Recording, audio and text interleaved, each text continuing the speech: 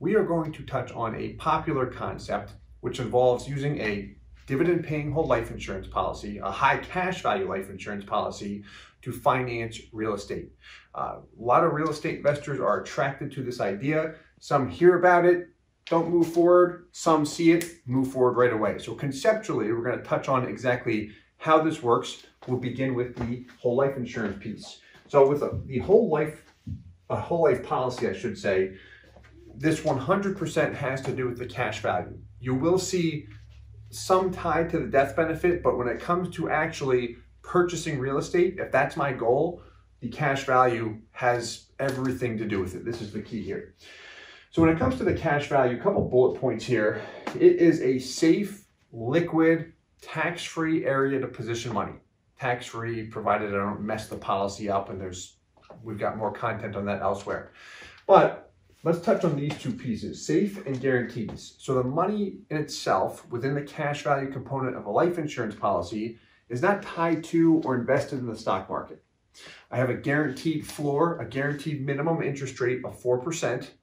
And then typically the company will pay a dividend on top of that. And with different companies, I'll see dividends range from about 5 to 6%. That's for 2020.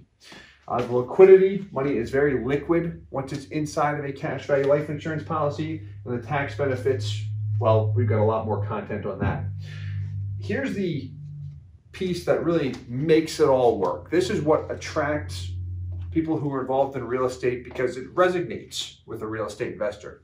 No lost opportunity cost, in the sense that once a dollar passes through the cash value of a life insurance policy, regardless if I just let that dollar sit and grow, or if I borrow against it, if I pull it out, I continue to yield dividends and interest, the guaranteed rate and dividends, as if all of the money were still in the policy in the first place. A lot like a piece of property, if I'm appreciating at 5%, whatever that real estate's appreciating at, if I borrow against the equity, I still receive the appreciation on the entire appraisal value, not just the remaining equity. You'll find that it is very, very similar with the whole life insurance policy. So when it comes to real estate, cash flow, there's different ways to invest in real estate. Maybe it's buy and hold, sell it down the road, but typically cash flow is what works quite nicely with a whole life insurance policy, meaning I'm purchasing properties that are producing cash flow, flowing back to me. Cash flow is king at the end of the day too. So the property, let's say I'm earning somewhere between 6 and 12%, broad range, but it really depends where I'm investing and how much capital I have to work with, depending on what type of deal I can get. Now, to purchase it with a life insurance policy, let's take a look here. So in action, how this would work. If I have a life insurance policy, and let's pretend, how much capital should we look at here? A bigger piece of property? Okay, let's say we've got $500,000 in cash value. Now the thing is, you do have to capitalize a policy first, meaning to have 500 grand, I would have had to have paid that in or paid in less than that, and then the appreciation obviously grew to 500K. But I can't just put a dollar in and instantly have 500K. So if I've got 500K in cash value, I want to buy a piece of property. Let's say this costs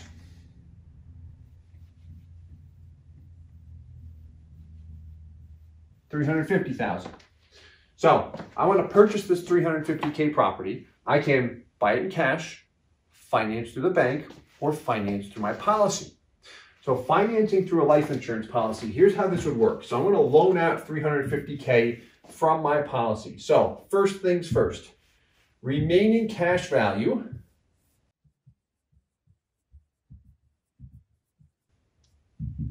would be $150.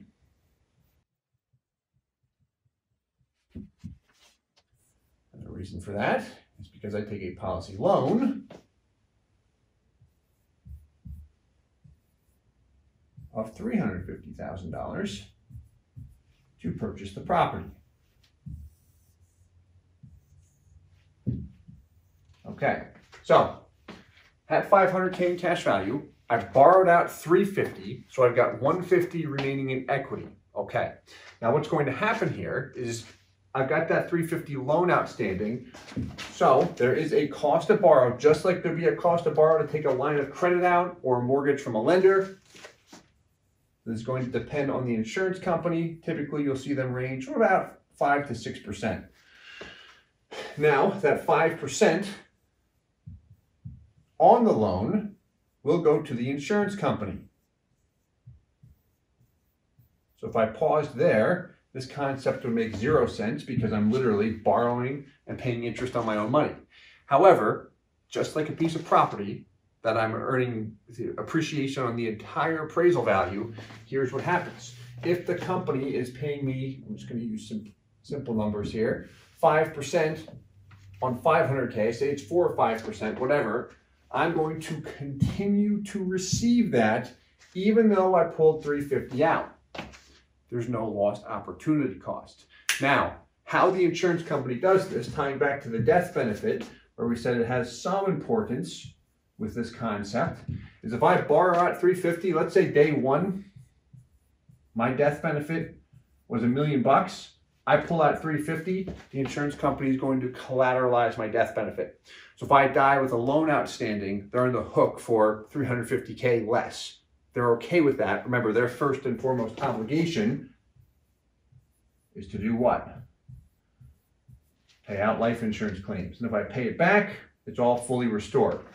But what we've got going on here is I am still compounding on that full 500 while I'm paying interest only on the 350. Quick side note.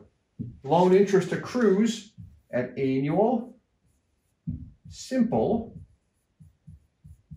interest. So if I pay it each year, it will not compound on itself, which is valuable. So literally what guys will do here is borrow, call it $350, purchase the property. If that is producing 8% or whatever it is, now they can take that 8% and use it to repay the policy loan. The thing is, this is constantly at work for them. Again, no lost opportunity cost. What's interesting is if you've ever seen any of our videos where we looked at a policy side by side where I pay money in, let it sit and grow, compared to borrowing and then repaying, what you'll find is once a loan's paid back, my cash value is fully restored to what it would have been as if I had never touched it in the first place. That compounding continues. There's no lost opportunity cost. So really, using a policy for real estate that allows me to call it double dip on my money, where I keep my primary bucket of cash at work for me, and then at the same time, invest in real estate where I get a return over there, keep the compounding going forward. Good stuff. And as always, hope this helps. Hey guys, Steve Parisi here. If you enjoyed the content you just saw, please subscribe, like, and hit the notification bell for future videos. If you'd like more information or to see some custom policies for yourself, feel free to call or email our offices at the contact information below.